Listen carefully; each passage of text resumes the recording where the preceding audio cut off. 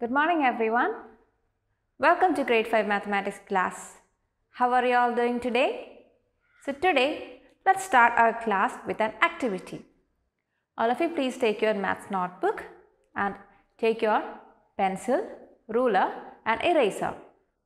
You can draw anything you like as an activity now. You can pause this video, finish the drawing and come back. Hope you are done with that. So what have you drawn? You might have drawn some points, some lines or some shapes or something that you see around you. If you look around, you can see these points, lines, shapes, all the basic shapes that you know. You can see it all around you in your day-to-day life. So today we are going to start a new chapter, chapter 6, basic geometry, and this chapter will help us learn more about these shapes and their measurements. So what is geometry? Geometry is the branch of mathematics that deals with the different shapes and their measurements. So this is a very interesting chapter. You might have learned the basics of geometry in your lower classes. So this branch of mathematics called geometry is based on three basic concepts in maths. The three basic concepts are the point, the line and the plane. So before learning more about these, let's recall a few concepts that you have learned in your lower classes.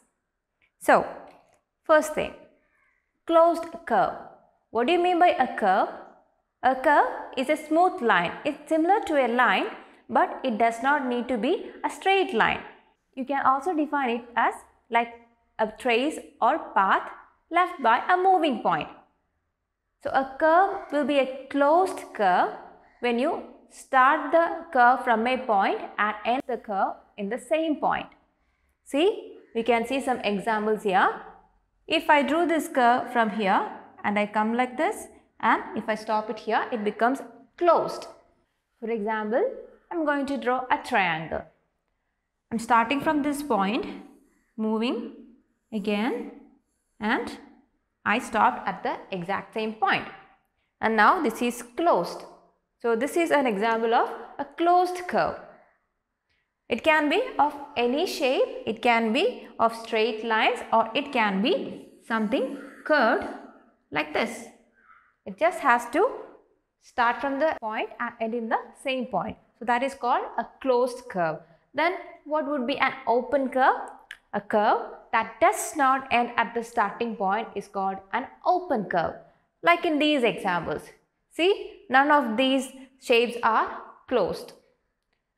See, like this, like this. None of these drawings or none of these shapes end at the point where it started. So such curves are called open curves. Now, polygon. What do you mean by a polygon? A polygon can be defined as a closed plane shape made up of three or more line segments which are straight lines. So what do you mean by a plane shape? It means a shape that can be drawn on a flat surface. So shapes like this, which are made up of three or more line segments and are closed. These are called polygons. Now, what do you mean by circle? All of you know what is the shape of the circle. See, a circle can be defined as a simple closed curve in which all the points on the circle are at the same exact distance from the center of the circle. Look at this circle given here. See, this is the center of the circle. You can see a point there and all the points on the circle. All the points on the circle are at the same distance from the center of the circle. And this distance from the center of the circle to any point on the circle, that is called the radius of the circle. Clear? We can see the radius marked here. It is the distance from the center to any point on the circle. And if you connect any 2 points on the circle like this, you get a straight line connected from one point to another point on the circle, and such a line is called a chord. How do you spell it? It's called a chord. C-H-O-R-D.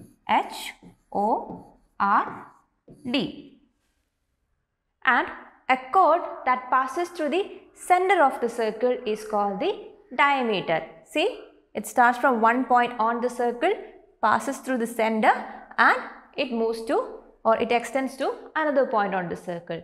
And diameter is the longest chord of a circle. Clear? Now, line. What do you mean by a line? A line can be defined as something which extends indefinitely in both directions through some points. You can see a line here and you can see 2 points marked here, A and B. There are infinite points that can be marked on a line. Why? Because a line is something that never ends. It extends in both directions, and that's why you can see 2 arrows, which means it's extending both ways. Now, if that is a line, what is a line segment? A line segment is a part of a line, a segment or a piece of a line. See, you can see a line here which is extending in both directions, and you can see 2 points marked here, point A and point B. And the part of this line between the points A and B, that is called the line segment. You can see the line segment AB here. See, so a line segment has both starting and end points. This line segment starts from point A and ends in point B. See, point A and point B, and this is the line segment. And it is something which has a fixed length. A line extends indefinitely, whereas a line segment has a definite length, which can be measured. Clear? Now, a ray. What do you mean by a ray? A ray is also a part of a line, but it has a starting point, but it goes on endlessly. It is not something that has a definite length. See, you can see a ray PQ here, and it has a starting point or a source here, which is the point P. And it extends infinitely to this direction, and you can see an arrow here, which means it's something that is extending in that direction. And Q is another point marked on this ray. So you can name this ray as ray PQ. And you see how you write a ray? You write the names of 2 points on it, and then you draw an arrow above it. An arrow that has a arrowhead only on one side, which means it is extending only in one direction. Clear? So a ray is something which has a starting point but no end point, and it extends indefinitely in one direction. Clear?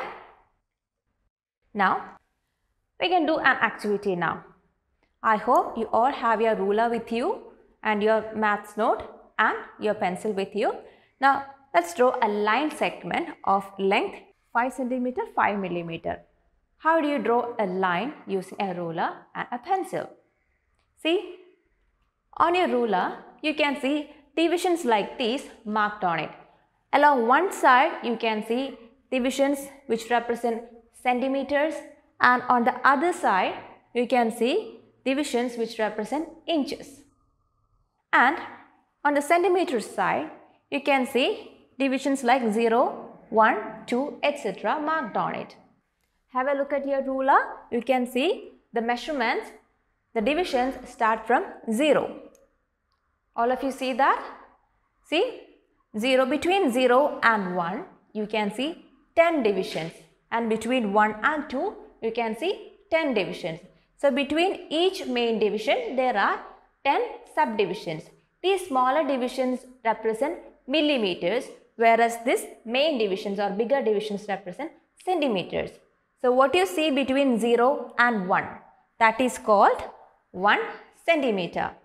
And the smaller divisions between 0 and 1, or 1 and 2, or 2 and 3. Those 10 smaller divisions represent 10 millimeters, whereas each division is 1 millimeter. So, when you are measuring, you always start measuring from point 0. So, after 0, the first division is 0.1 centimeter or 1 millimeter, and after that it is 2 millimeters or 0.2 centimeters. Then in the middle you can see a smaller line. and that represents a division of 1, 2, 3, 4, 5. 5 millimeters or 0.5 or half a centimeter. So I hope you all are thorough with these concepts. Now, when you are drawing a line, what you have to do? You have to place your ruler on the paper, and with your pencil, you have to put a mark on point 0. Then you have to name that point. You can name it like A or B or P. You can name the point with a capital letter. Here I am marking it as A. Keeping the ruler intact, you have to check where you have 5 centimeter and 5 millimeter length. So start measuring from 0. So when it comes to 1, it is 1 centimeter. When it reaches 2, it is 2 centimeters. Then 3 centimeters, 4 centimeters, and when you reach 5 here, it is 5 centimeters. But you have to draw 5 centimeter, 5 millimeter. So where is 5 millimeter? So between 5 and 6, you have 10 divisions. The first smaller division after 5 is 5 centimeter, 1 millimeter or 5.1 centimeter.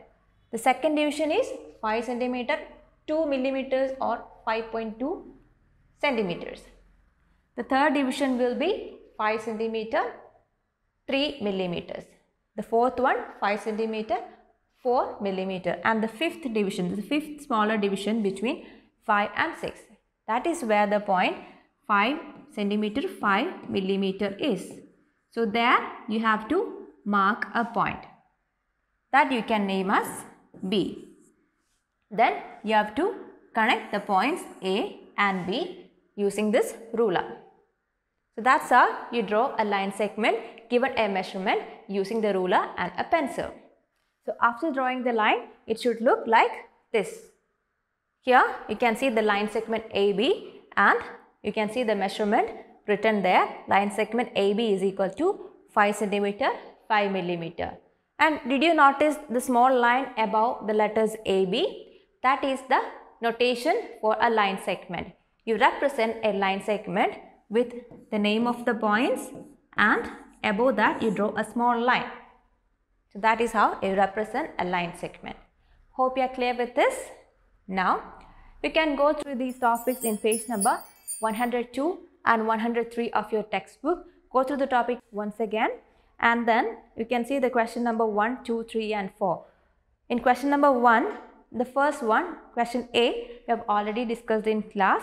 You have to complete the rest of the questions. Questions 1B, 1C and also the questions 2, 3 and 4.